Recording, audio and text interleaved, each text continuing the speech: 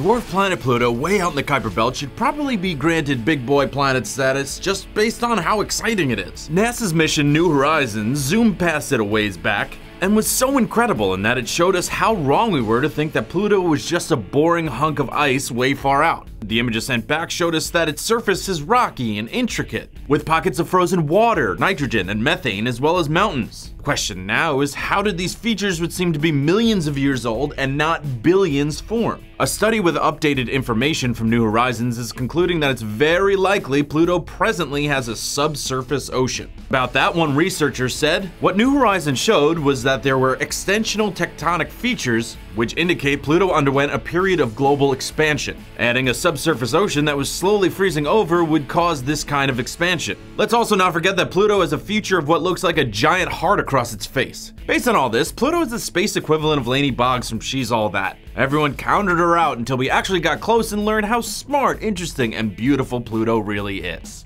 I'm Patrick Jones for Buzz 60. Now you know, pass it on.